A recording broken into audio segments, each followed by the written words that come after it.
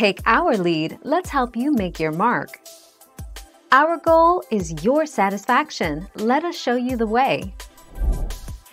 Most of the updates for the game have become available around midnight most times, though we could also see it arrive at 5 a.m. on July 3rd, as that is when the days actually reset in Animal Crossing: New Horizons.